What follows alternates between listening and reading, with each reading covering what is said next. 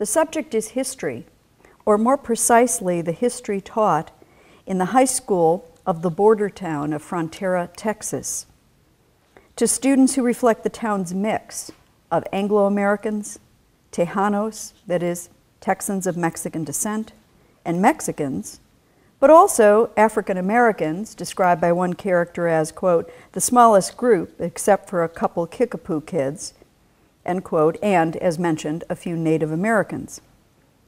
A white mother says that Pilar, the history teacher and a Tejana native of Frontera, has, quote, got everything switched around, end quote, in the history she's teaching.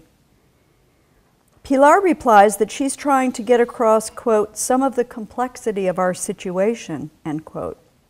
When a white teacher agrees that they are only, quote, presenting a more complete picture, the white parent bursts out, and that's what's got to stop. The moment is funny, but nicely ambiguous. Pilar is a central and sympathetic character in the film, so it's easy to read the encounter as a protest against giving a completely truthful and so necessarily complex picture. In other words, to see it as a refusal to hear the whole truth, or at least to hear certain truths. The outraged white parent doesn't mind, she says, cultures coming together when it's about, as she puts it, music and food. But she is indignant, quote, when you start changing who did what to who, end quote. The confrontation began with the mother's complaint that, quote, you're just tearing everything down, tearing down our heritage, tearing down the memory of people that fought and died for this land, end quote. When a Chicano father interjects that his people also fought, but fought the U.S. Army and the Texas Rangers, an Anglo father replies that, quote, winners get the bragging rights, end quote. Another white parent calls the teaching propaganda, acknowledging that, quote, they got their own account of the Alamo on the other side, but we're not on the other side, so we're not about to have it taught in our schools, end quote. Now, perhaps the mother's original complaint is that what is being taught is false, as well as disrespectful. Other comments suggest other views, that winners have the right to tell the story their way, or that we are entitled to insist on the version of history that we prefer, or that communicates the heritage we value and wish to bequeath to our children, where we here assumes a self-identified and authoritative community. The discussion ends inconclusively, and one wonders if it could end any other way. Lone Star is about history, collective and intimately personal, about mythologies and legends, revised or selected memories, and just plain secrets and lies. In Lone Star, the truth, or rather some truth, that transforms local and personal histories does come out, but only to a few. We don't know at the end of the movie which discoveries will be shared and which truths will be reinterred so that certain lives or legends can more easily go on. The viewpoint of the film is not a postmodern repudiation of truth as simply narratives all the way down. It begins with a piece of literally hard forensic evidence, the discovery of a metal badge in the desert. Eventually, the sheriff discovers what a couple of townsmen always knew, facts about whose it was and how it got there, and there's a murder involved. But while there are facts that can refute certain stories, and with them some people's understanding of who they and other people are, there are also facts, including facts about what people did, that are compatible with varied interpretations and explanations. History is facts, but not only facts, and that is why it is also an argument, and not infrequently a struggle among individuals and within and between communities. I want to talk about historical accountability and about an attitude that might be described as a kind of civic virtue, a desirable disposition for a citizen to have, a willingness, if not a demand, for their society to be historically accountable. The title of my talk describes the arc of the lecture. I begin by explaining what I mean by historical accountability, and make my way to why it matters, and so why an openness, or even stronger, a commitment to it, might be a valuable disposition for a citizen, in particular for a citizen of a democratic and pluralist society to have. Accountability is a familiar notion, but it's not a univocal one. Historical accountability is not a familiar notion, but it seems to me a notion we need in order to make sense of what is at stake in the kind of struggle over what history to tell, which includes but goes beyond the fact that some claims are true. I'm not going to give a complete account of the requirements of historical accountability, but I will argue that historical accountability matters because of its impact on our interpersonal, social, and political relationships. If societies refuse to be accountable for a truthful history, they fail in their obligations to their members. When citizens resist this same knowledge, they show a lack of civic virtue of a particular kind and fail in a commitment to their community's shared understanding. As important, they may undercut, even quite unintentionally, the respect they should show to fellow citizens. But this argument involves, as does the argument in the scene in Lone Star, not only facts about rights and wrongs, or who did what to who, but also presumptions of authority with respect to common shared belief. Or, as the angry mother puts it, quote, "Now you people can believe what you want, but when it comes to teaching our children," and the line and scene trails off. So first, accountability, what is that? Accountability is a relation, a form of relationship in which A, one person, is accountable to B in the matter of A's conduct, in particular, those aspects of A's conduct concerning which B has legitimate interests and expectations. One might say, in fact, that accountability is the relation at the core of morality as a living institution rather than a theory. Whatever the particular substance of our moral beliefs, beliefs about what's obligatory or forbidden, or what is best and what is bad, the motor of moral relations, how we keep them going among us, is the insistence on and acceptance among individuals of mutual accountability under these standards for how we behave. So it's not the standards, but how we put the standards to use in holding each other to account. Accountability ranges more widely than morality. It connects individuals to others through the recognition of their responsibilities under shared norms, whether these are norms of law or morality, agreement, or common understanding. In holding each other accountable, we invoke and so assert and reinforce norms that we assume are relevant and recognized between us. Within this form of relationship, we are entitled, in some contexts we're obliged, to demand an accounting of others when their conduct appears to transgress a shared norm. Just by requiring someone to answer for conduct, we call attention to the existence and authority of a norm that we presume applies to that conduct. Calls for accountability can be rejected or rebutted, but not just in any way. Practices of accountability are themselves constituted and regulated by norms. Norms for when it's acceptable to call others to account, and for appropriate responses to others' accountings or to their refusal. If one does not accept demand for accountability, though, there is something in the situation or the presumed relationship that one is bound to disown. One either denies the reality or interpretation of what one is asked to account for, or rejects the validity or application of the norm supposed, or denies that one is properly or fairly called to account in this instance, or denies that the one demanding an account is entitled to it. To respond to demands for accountability is to acknowledge a kind of relationship and its implications. To refuse demands for accountability or simply to ignore them is either to deny that kind of relationship or to posit another kind. Thus, the call and response of accountability relations presumes both shared norms and assumptions about relationships. Demands for accountability and replies to them in turn can both assert, reinforce, or reject norms, but also they can invite, confirm, or reject relationships. In this way, practices of accountability are dynamic. They can either presume norms or relations, or they can propose new ones.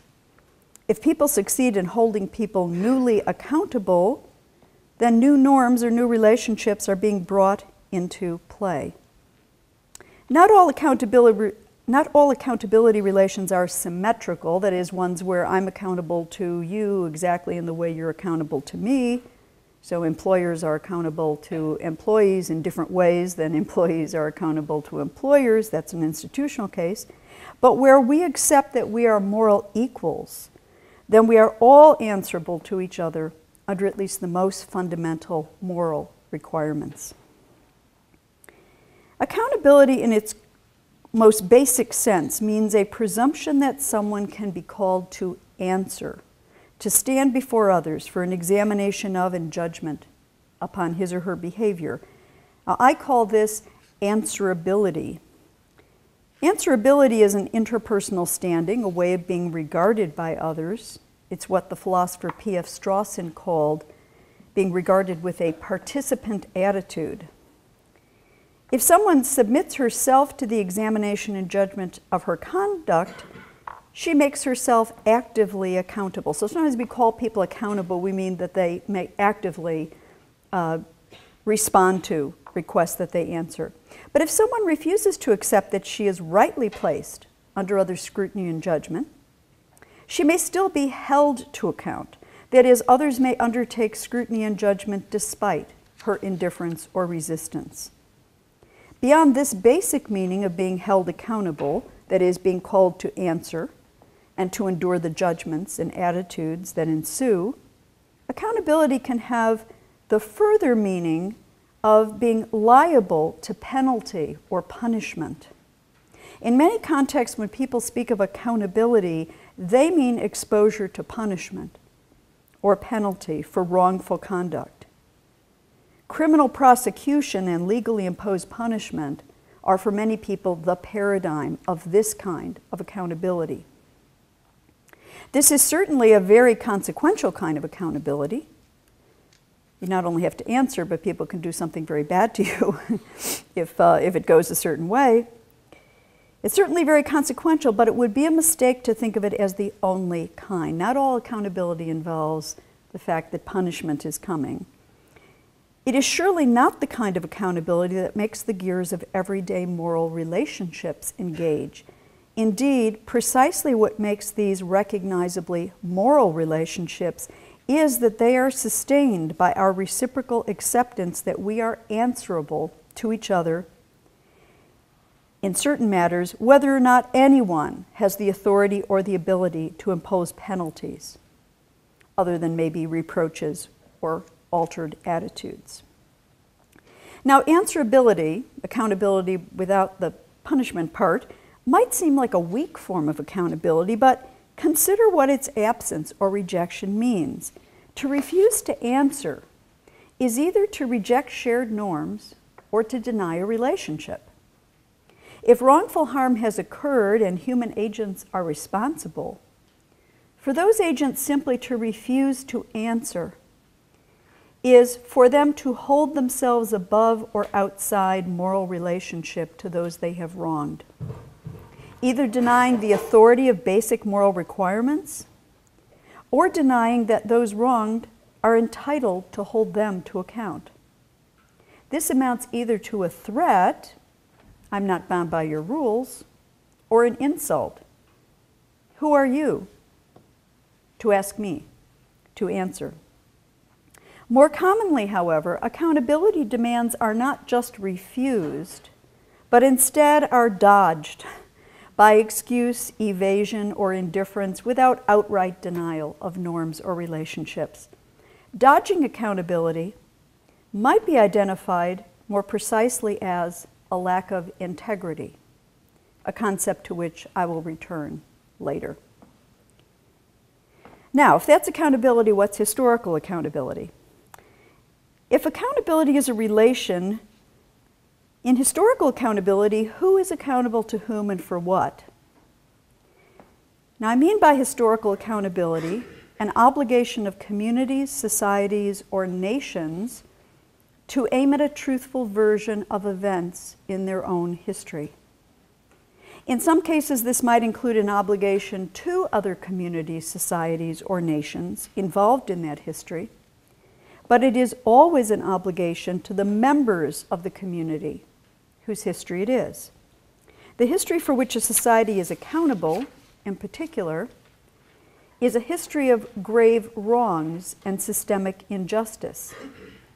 Now, I'm drawing here on an idea that has emerged as an international norm in recent decades, that there is a right to the truth of victims and societies about gross violations of human rights and serious breaches of humanitarian law, and a corresponding obligation of states to investigate and make available the results to their victims, the relatives and representatives of victims, and to society as a whole.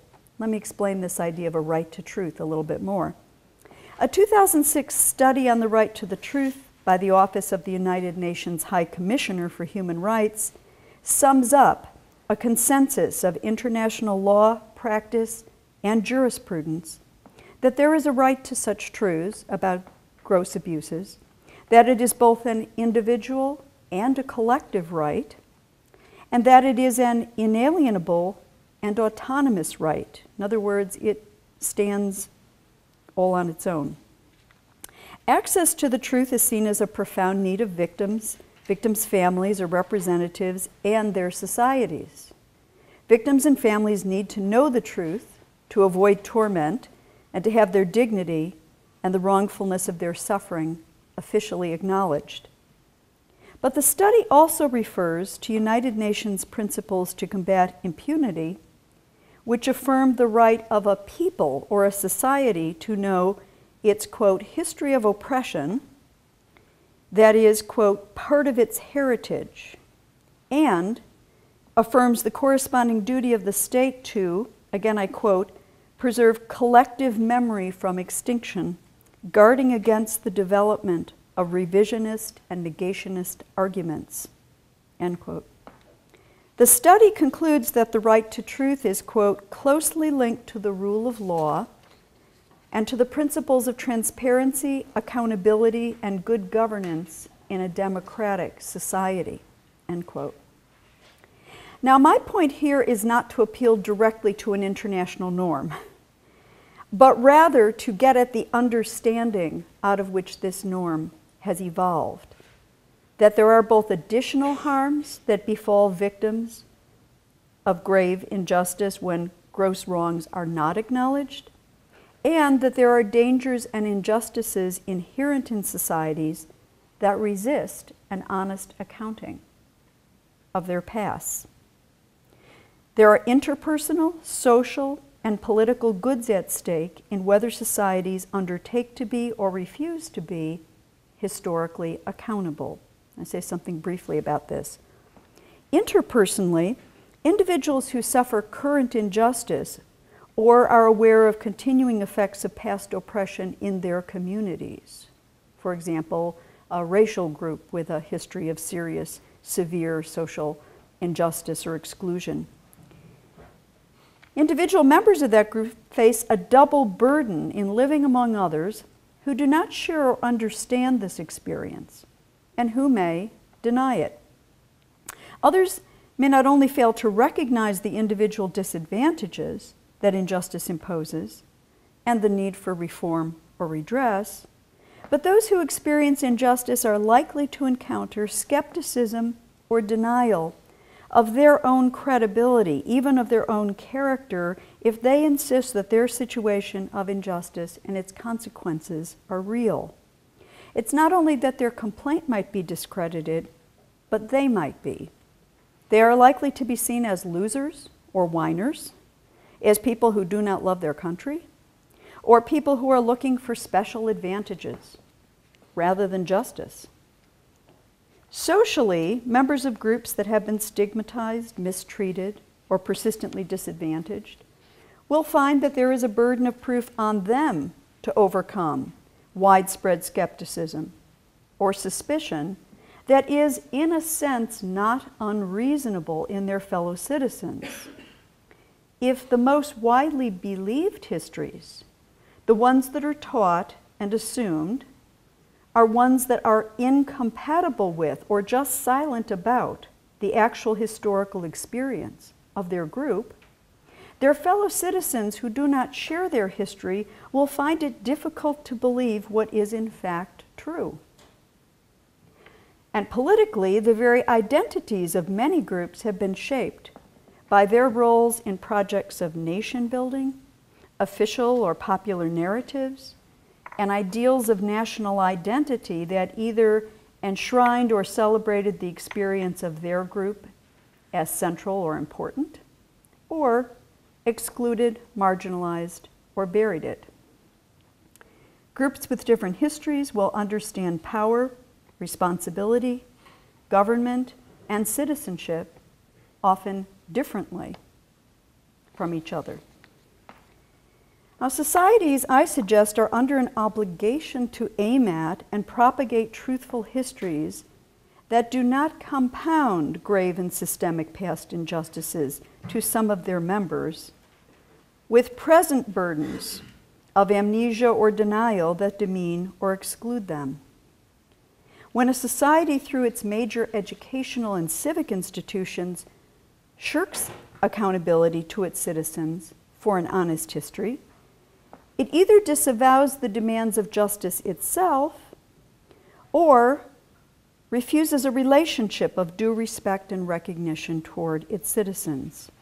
And in doing so, it contributes to relationships of unequal respect among citizens and relations of misrecognition or contempt on one side and resentment and alienation on the other. So that's the problem. But the work of truth and the play of falsehood in these matters is in fact very complex. For example, a 2009 report of the Consultative Group on the Past in Northern Ireland, this was commissioned by the government, an official investigative body, gives this explanation of how a shared history can be a source of division and struggle. I quote, "Divided communities carry different experiences and understandings of the past in their minds, and indeed it is this that divides them. Their accounts of the past differ deeply. They are used as a marker to determine and make positive, but more frequently negative moral judgments on each other, and so continuing the legacy of suspicion, mistrust, and hatred." End quote. This is a good description of many cases, and presumably, according to the committee, of Northern Ireland. Yet it cannot simply be generalized. For one thing, the Irish conflict is one that exists for many in living memory with highly defined, clear political sides. For another, many events that are the source of heated disagreement in this situation are nonetheless widely known in society. People can differ on interpretation, responsibility, but they're differing often over things that they all know happened. Many other situations, especially ones with intergenerational histories, include the complication that much of the actual history of peoples or communities is buried or is represented only in fragments of odd fact, or involves pockets of memory that hold local histories that are not known outside of particular communities or only known in certain segments of those communities, or is encapsulated in the oral tradition of communities that are without public recognition, and may be corrupted in their own ways, in part precisely because they are not tested by public scrutiny and debate. Much is simply unknown or known in incomplete and distorted ways, even by those communities most directly affected. But it's even more complicated than this. Many publics and societies that contain these submerged histories are likely, if they are not directly mobilized in seeking and contesting these histories, to know nothing or very little about the histories. And yet, at the same time, many people are very likely to have general and vague beliefs that are not neutral with respect to the histories they do not know. So in other words, there are, and one could give examples, there can be assumptions about, for example, how our country grew from sea to shining sea that doesn't include the idea of repetitive, violent cleansing of native people and deliberate projects of extermination of people and their culture. Well, to believe one of these things is to find it very hard to believe some of the others. So for many cases, it's unhelpful to speak of conflicting histories or even of denial, for these terms denote well-defined positions, A and not A. Instead, there are many varieties and modalities of unknowing and misknowing. There are silences where there is something, maybe something important to say. There is selective appropriation of facts to fit a pre-existing storyline. Or some events, narratives, or sources are made prominent, effacing or displacing others. This leads to history as a kind of fable, where a simpler and to some more acceptable story, sometimes a self-serving or even glorifying story, is constructed out of incomplete, altered, or edited truths as much as actual lies or falsehoods. The problem for societal truthfulness can be conflict or denial, A or not A, but it can be and often is silence, euphemism, selective attention, or fables where truth should be. I see historical accountability as a society's commitment to more complete, accurate, and representative histories. In particular, it is a commitment to histories that are required in actual context in order to make it reasonable for people to believe what is in fact historically true, where that truth matters for basic relations of recognition and respect among members of society. Now, I hasten to add that there can be more than one truthful version of events, so long as the factual truth of any one of the versions is compatible with the factual truths of the others. I do not mean to pretend that there are bare facts without interpretation, nor do I mean to deny that the significance of facts is dependent on some narrative which combines and interprets them, and which can make some apparently important facts turn out to be trivial, or apparently trivial facts turn out to be important. There's the facts, and then there's the interpretation you put on them. And I don't mean to say that it's always easy or obvious to know what is factually true. It can require a great deal of effort and even specialized techniques. Think of forensic science that uncovers what really happened at a massacre. People can't just figure that out by looking.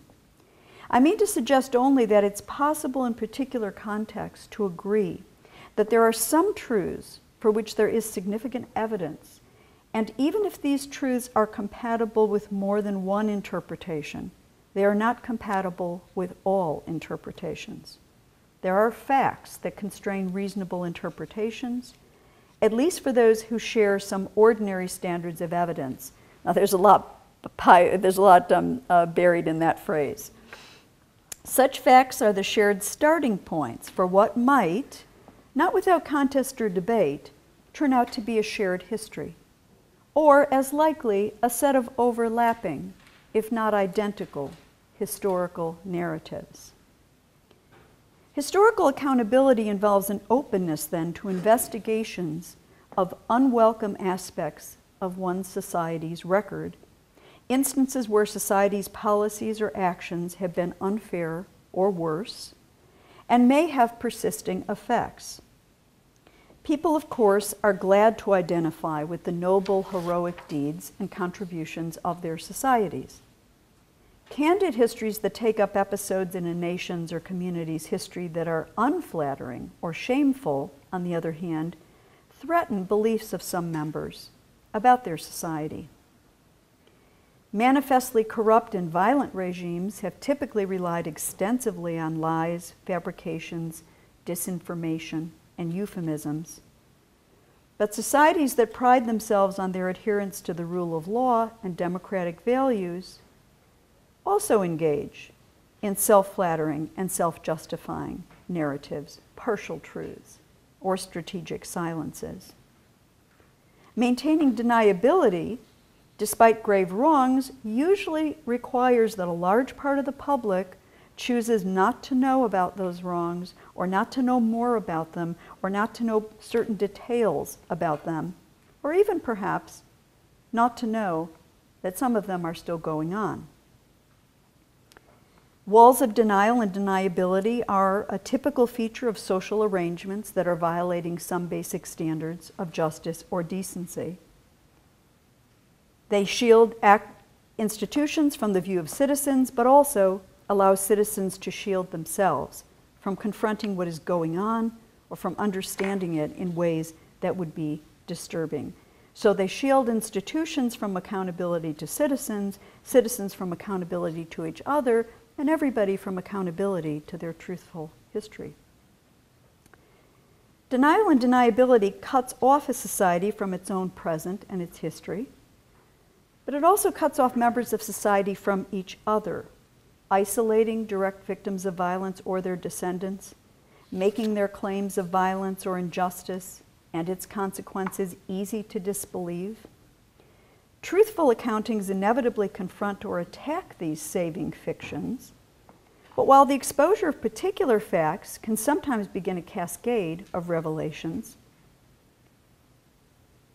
when it comes to national mythologies and deeply seated attitudes bound up with the identities of citizens, it will take nothing less than a wholesale shift in the social presumption of truthfulness and burdens of proof to allow the truth to be established. This means that truth discovery and recovery concerning unsavory parts of history will require not just a new look at facts, although it does require that, but also a reconsideration of how citizens see themselves, their national and personal identities, and their civic and personal loyalties. And so it will typically, perhaps naturally, provoke defensive anger, dismay, fear, and disorientation, often in very combative forms. The mirror held up to a society in these cases forces revision in mutually supporting beliefs about who we individually and collectively are, what is good about how we live, and for what and to whom we are responsible. And so there is much to tempt us to avoid or resist confronting uncomfortable truths about the past, and to make us angry at those who would thrust these truths upon us. Virtues, it has been said, provide valuable correctives to human tendencies that, however natural, are not conducive to good lives, both individually and in community. In the face of predictable resistance to historical accountability, there is a role for the virtue I will call civic integrity. So now we're to the civic integrity part. In accountability relations, we keep each other and allow ourselves to be kept responsive to moral demands and to each other as rightful judges of our conduct. Integrity is the virtue of accountability relations. Integrity is the firm habit in thought, feeling, and action of being appropriately responsive to demands for accountability. This means being willing to give accountings of oneself where they are properly called for, to accept the implications of the judgments and attitudes that properly ensue, and where accountability demands are out of place, where they involve invasions of privacy or illegitimate assumptions of authority or false presumptions of relationship, to refuse them. It takes integrity to say it's not your business when it's really not your business. To lack integrity is to fail to be reliably responsive to legitimate demands for accountability. Of course, those who refuse or are indifferent to moral accountability to other human beings in a wholesale way, and who routinely treat other human beings purely instrumentally or with casual contempt or violence, are not merely people whose integrity are in question. Either they are psychopaths or they are in some other way vicious. But I want to talk about the significance of the virtue of civic integrity for those for whom the cultivation of this virtue is a real possibility. Civic integrity is the integrity appropriate to individuals in their role as citizens, and I have in mind citizens of a liberal democratic society that is committed in principle, whatever its failings in fact, to the individual dignity, freedom, and equality of its citizens. Civic integrity is no doubt broader than the aspect of it that I am trying to capture in my discussion of historical accountability. I would describe civic integrity in general as the firm disposition of citizens in thought, feeling, and action to approve and insist upon their society's honesty and truthfulness, and to disapprove actively of hypocritical, dishonest, evasive, or corrupt activities in their society. And I could give a list of things that also I think would be the sorts of things that civic integrity causes one to stand against or disapprove of, such as covert agendas that can't be avowed because they can't be publicly defended, rationalizing official practices which violate the society's own avowed values, shirking historical obligations when they are inconvenient, or endemic or systemic corruption. So I can give a long list of ways in which that virtue would not stand for those things or would stand against those things. But the aspect of civic integrity I am thinking of here is a firm desire to want a truthful history and to be open to both welcome and unwelcome findings, and the settled disposition to value and support the institutions and social practices that engage in that search for truthful histories. In other words, it's that aspect of the citizen's integrity with respect to her own society's historical accountability. Where society owes its citizens a truthful account, for example, of difficult or deplorable historical events and practices that violated the dignity and rights of individuals, citizens show civic integrity in knowing that this too is a part of history and must be accepted and digested. Now, I'm speaking here of an individual virtue, an intelligently guided good habit of a citizen. I'm not speaking of a rigid rule of conduct or a demand for perfection. All virtues entail practical wisdom about the limits of the possible and about reasonable responses to conflicts of goods. Civic integrity involves an ingrained aspiration to truthfulness combined with an understanding of its complexity and of the social costs and conflicts that it might entail. And to head off a gross misunderstanding, I'm not suggesting that we devote ourselves to an Orwellian regime of state-sponsored truth. On the contrary, historical accountability involves an openness to evidence and to truths that are always being placed in new contexts by new information. So neither the public nor the state is a ministry of truth charged to tell us all what to believe. But neither, as John Stuart Mill so sunnily claimed, is truth somehow destined to emerge in a free-for-all of public speech. The fact is that some speech, the speech of those least powerful, is often socially inaudible, overwhelmed, or discredited. Indeed, the histories of oppression and discrimination of groups has always included, indeed required, forms of silencing, discounting, or discrediting what certain kinds of people claim about their experience, lest others would have to account to them. Speech in societies like ours is likely to have as much volume as it can pay for, and faces a concentration of commercial media outlets with political agendas of their own. This is a kind of marketplace, but it is not the marketplace of ideas that Mill pictured, in which we can be confident that truth will outcompete falsehood in the clash of opinion. What the citizen with civic integrity wants is to sustain multiple institutions and access for many voices, willing to engage around some common standards of evidence in order to eliminate clear falsehoods and leave the space open for sustainable versions of the truth.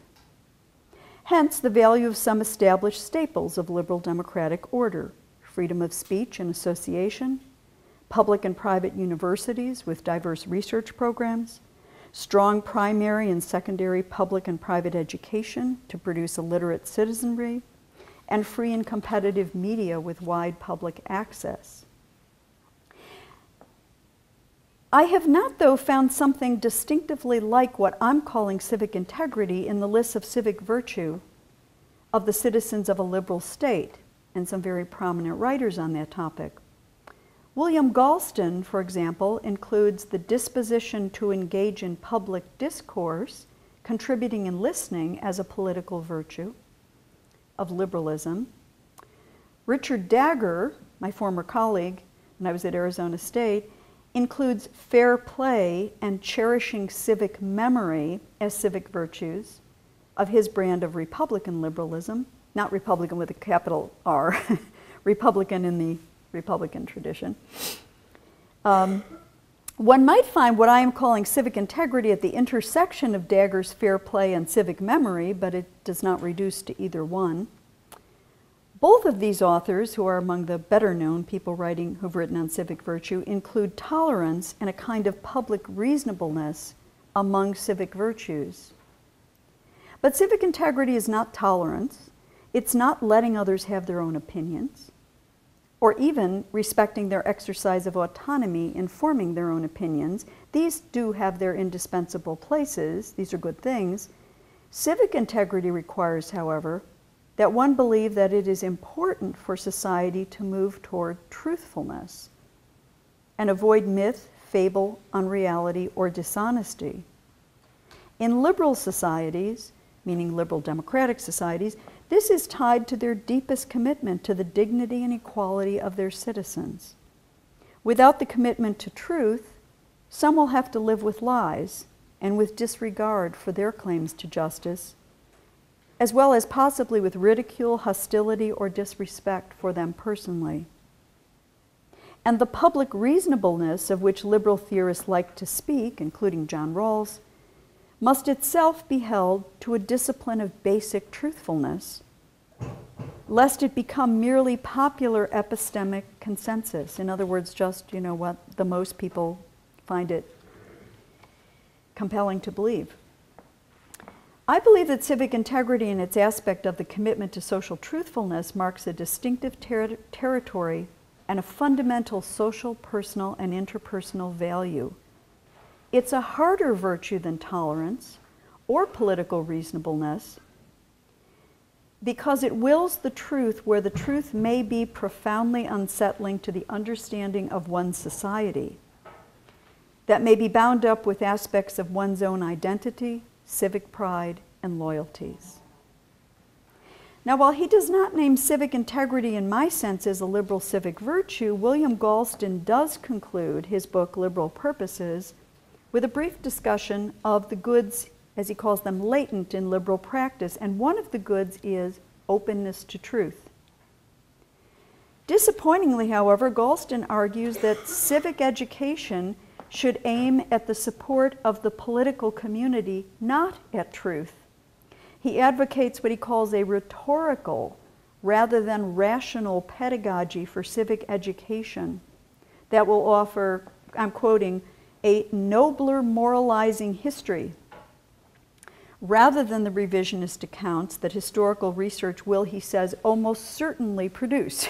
So he says that what's true is not really what civic education should be aiming at. He says it's unrealistic to expect more than a few citizens to move beyond the noble moralized message. He is right to identify the tension between truthfulness and certain claims to society's nobility.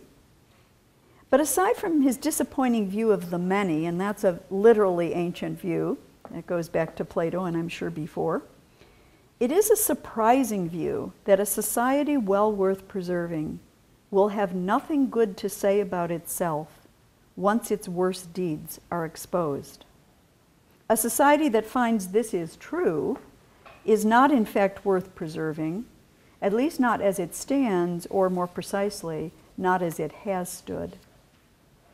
Part of the virtue of civic integrity is grasping precisely this. If one believes one society is worthy, then one must believe that it can stand its own truths.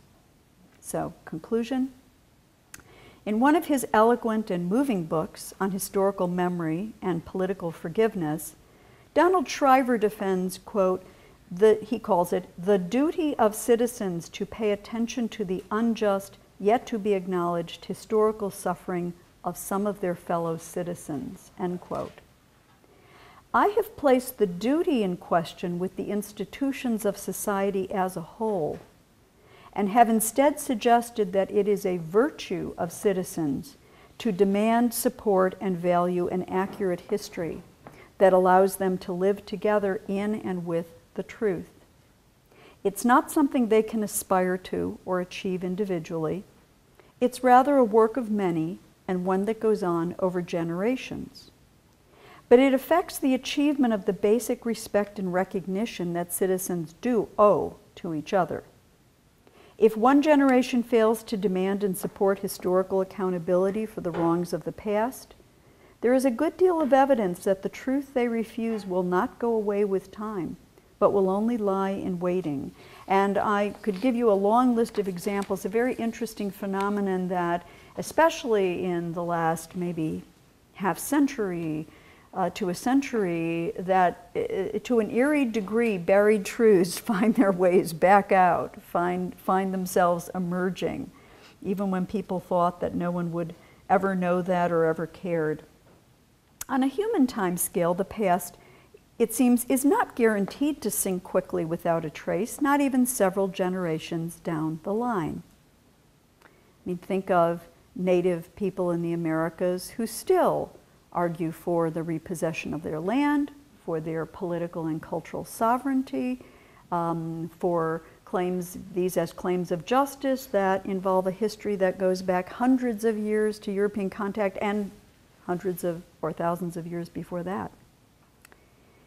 This is in part owing to the dedication of a few who continue to demand due attention to a history that is theirs, or to which they are heirs, but it's also because of how the past abides in the present. I don't mean only in street signs, place names, monuments, and mementos, but in ways we live, how we speak, in whom and what we believe, in the questions we ask and do not think to ask, in whom we recognize as part of our community, and whom we do not seem to care much about, and in the history we are willing to have taught. Civic integrity prepares us to remember differently when it is a matter of justice. Thank you.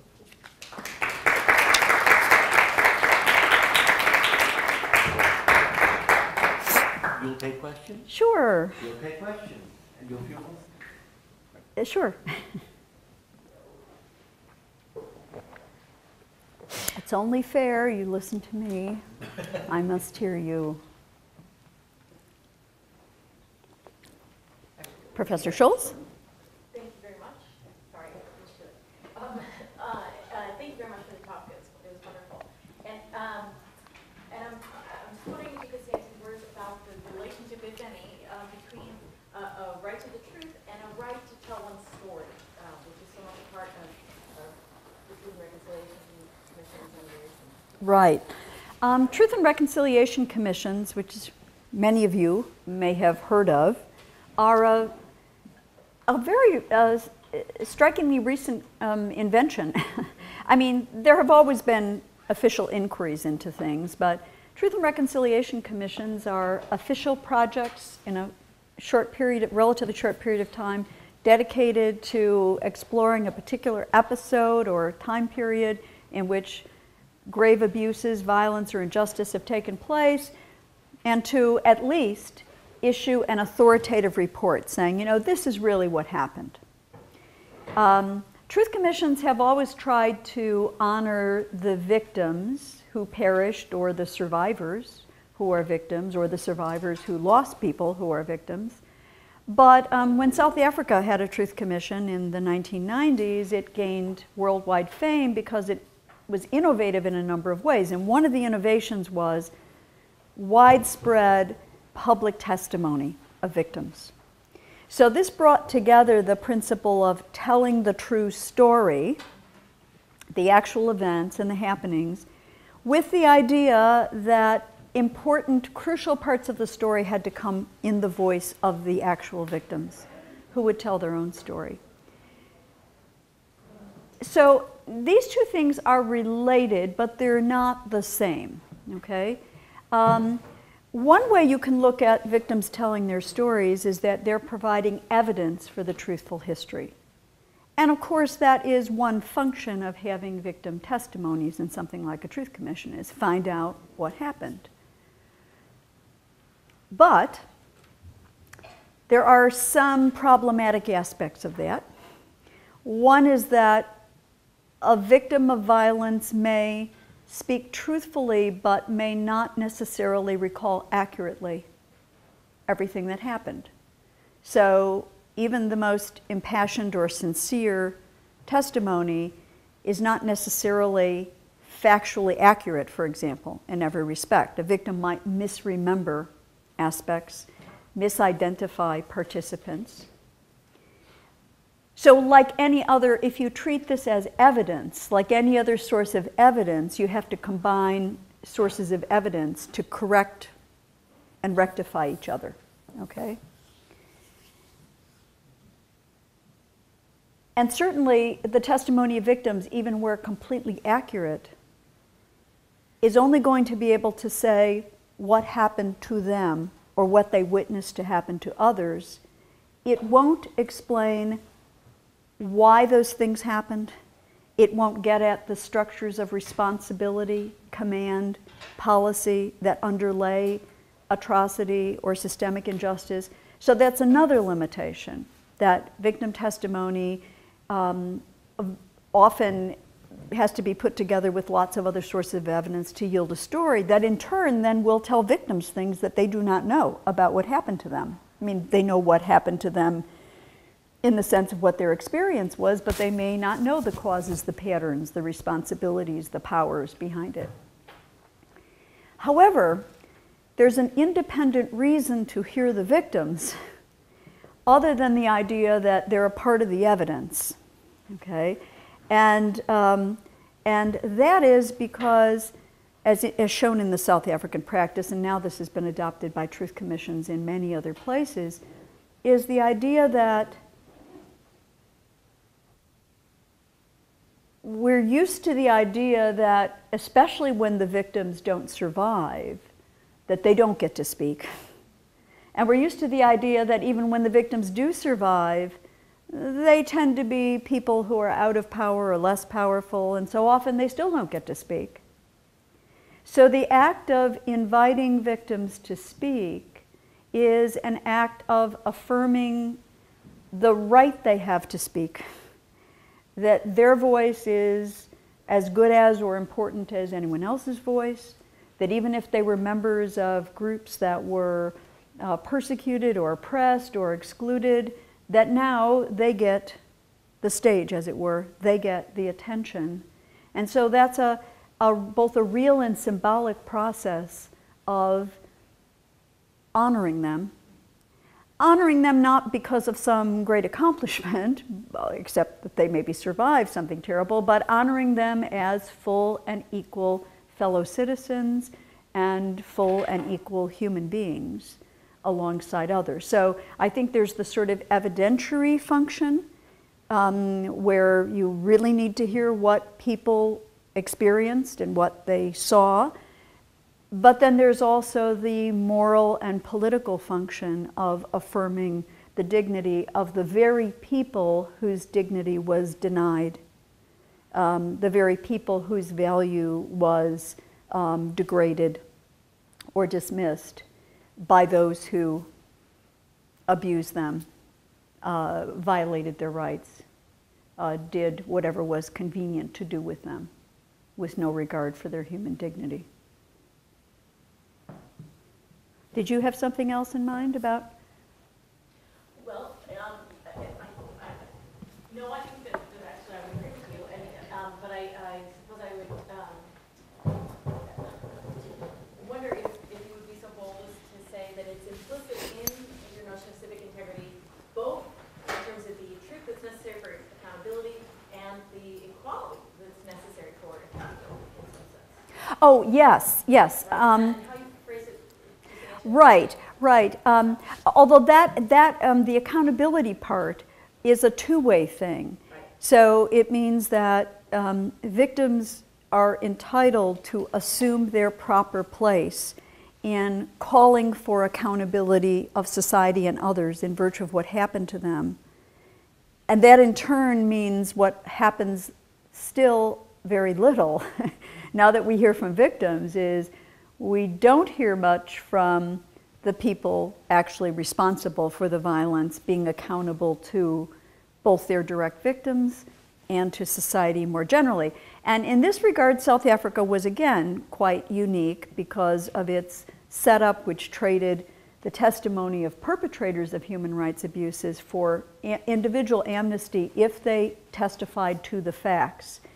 And that policy was very controversial, and that policy has not ever been repeated in another Truth Commission because of the controversial status of amnesty.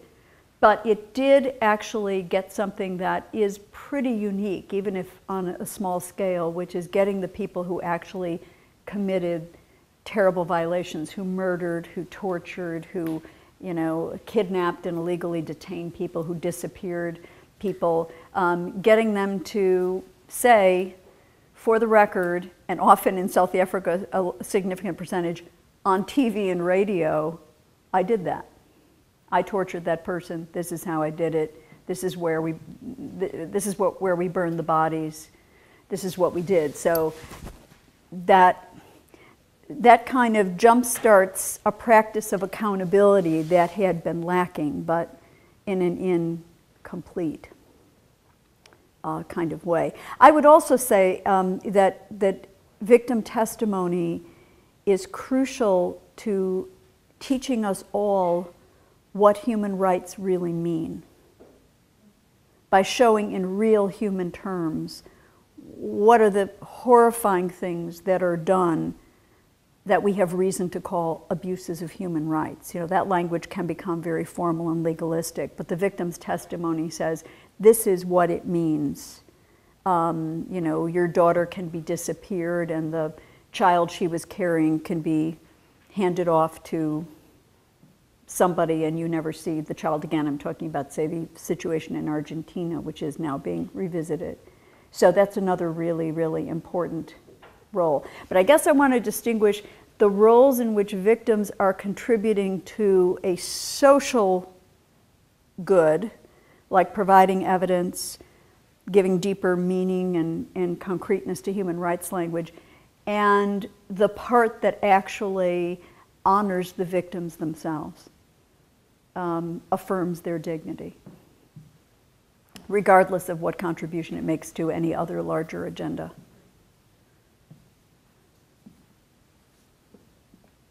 Bill? Yeah, Margaret, thank you. That was terrific. You spoke about other liberal theorists who address the virtues of liberal citizenship, and you note, I think rightly, that tolerance and public reasonableness don't reach to what you're commending here, civic integrity. It is a good point, and I'm thinking, but I'm not able to kind of pull it back up fully, of some places, in particular, something I was looking at in connection with some other work of Walser talking about the need for the sort of the shared narrative. Right. And I do think that you're right, that it'd be interesting to go back and look at the things Walser says about the sort of internal kind of criticism, you know, a la McIntyre also, Right. the idea that a tradition contains its own inherent momentum of critique and response. And I think you're right, though, to suggest that at least without looking at it closely, I tend to think that maybe Walser and Galston might have something in common about the idea that it might be of most importance to have the binding narrative. I think that's right. Although Walser would explain it in a more communitarian vein, and Galston would explain it in a more kind of liberal individualist vein. And what I'm uncomfortable with is when a certain kind of pleasing or rewarding civic identity is the objective, when that is actually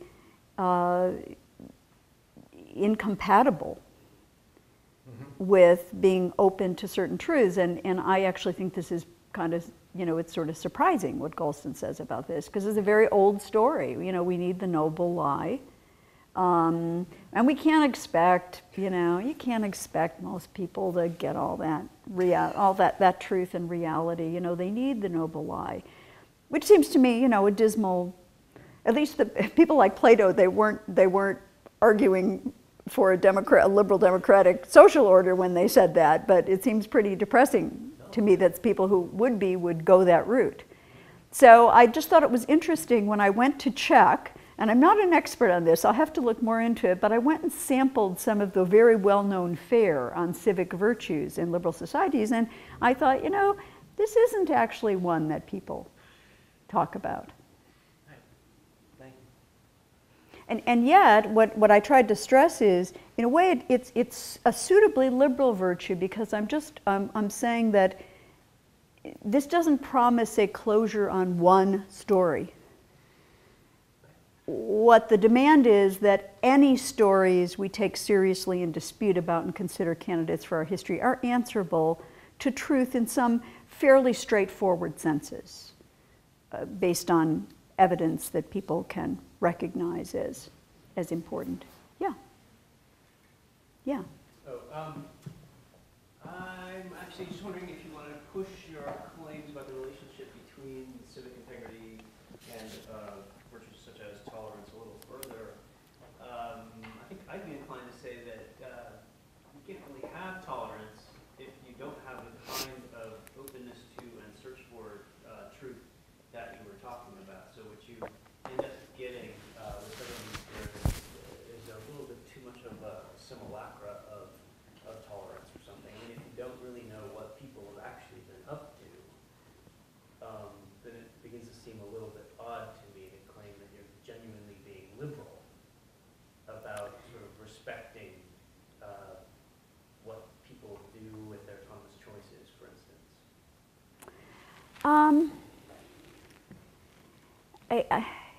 It's certainly true that there is a kind of, you might say, sort of, you know, cheap and lazy tolerance, which is sort of like whatever. But I guess the part I'm not seeing, so maybe I need to ask you to re-put this if I'm not seeing it, is you seem to be saying that there's a stronger connection between what I'm calling civic integrity and tolerance. And I'm not sure that I see that. Defenses of tolerance usually, it seems to me, appeal on the one hand to one of the prime virtues of liberal societies, which is just coexistence and the mediation of conflict through political rather than violent means. So that just means that you have to, you know, create a wide space for people not to be interfering in ways that create more conflict. So on the one hand, you know, social peacefulness and stability, and on the other, autonomy. The idea that part of respecting persons in the way that liberal individualist societies exist to respect them is to respect them as individuals with the capability to make their own decisions, form their own beliefs, and, you know, and to open up a very wide space for them to do that. But I'm not seeing then the connection.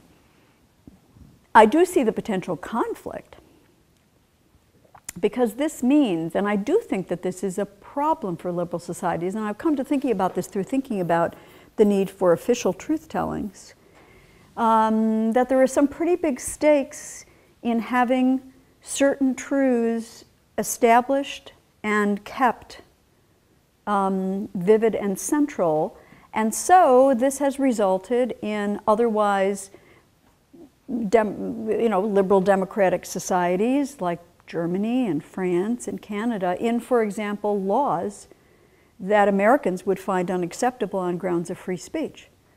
Laws that forbid denying the Holocaust. Or in France, I think it's any established atrocities. And I see that as a genuine conflict. I see that as a hard nut. Meaning that I see what those societies are doing in the seriousness with which they're saying, you know, there are some things that we really cannot afford to let people make free with. So we're going to draw a line there on the one hand, and then the idea that's much more familiar to people in the US, that somehow in itself is illiberal, is repressive. Shouldn't people be free to have their own opinions, even obnoxious, crazy opinions, like being neo-Nazis or denying the Holocaust or something like that? So I think there's a real stake there, and this is where I see a conflict rather than a kind of somehow connection between tolerance and civic integrity. It seems to me that civic integrity's commitment to truthfulness will have to mark some borders, not necessarily in terms of criminalizing certain speech, but rather in the affirmative.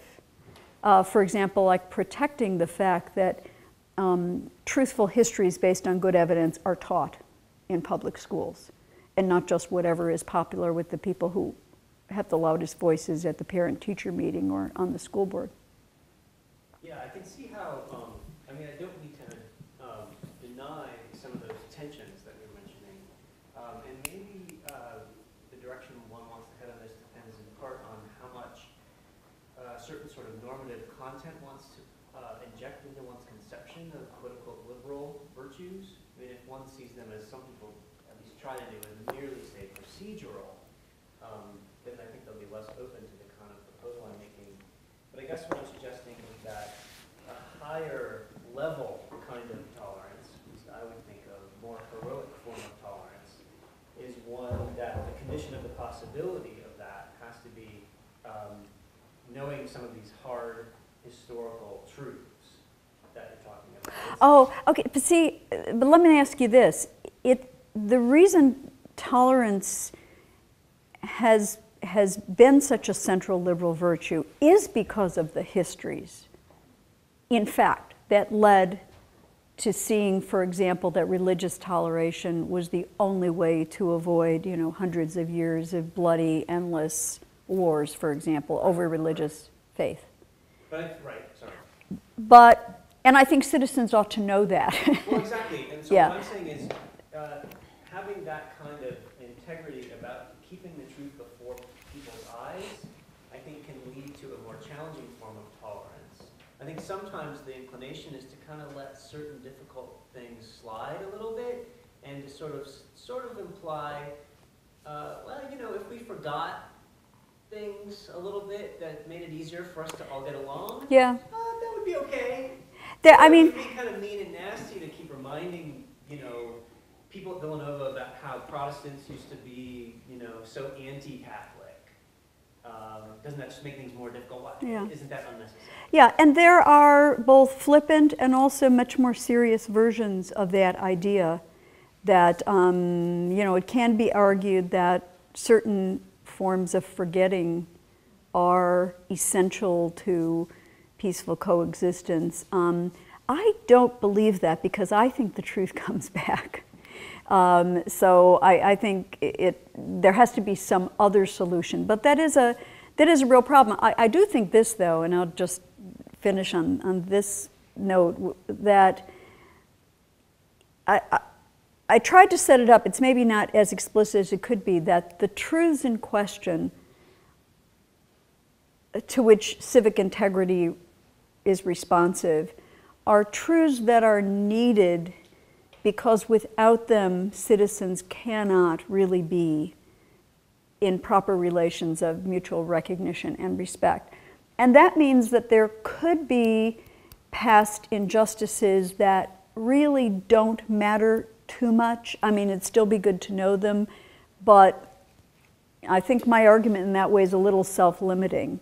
But it turns out that usually, you know, find any form of systemic social disadvantage in a society and dig there, because you will find histories that society probably has buried or occluded or turned into shadows in a fable or something like that. Yeah, Barbara. I was just going to say that it seems at some level that tolerance might be necessary as an attitude with which one deals with the world in order to be conservative or to pursue the truth. That's a really good point. I like that. I'm going to take that point and credit you with that. No, that's really good, because if anything, I think I would see it more that way, that tolerance could enable civic integrity. Because as I pointed out, it's a hard, I'm saying civic integrity of the type I'm talking about is hard because you have to tolerate. You have to hear the claims and the history behind the claims of people where that can be very deeply painful, angering, hurtful, repudiating things you know, love, and thought you knew and loved and believed in, and so on. So that's a really good point. And on that really good point, I think we'll call this session to a close. Thank you, Margaret. Thank you. Thank you.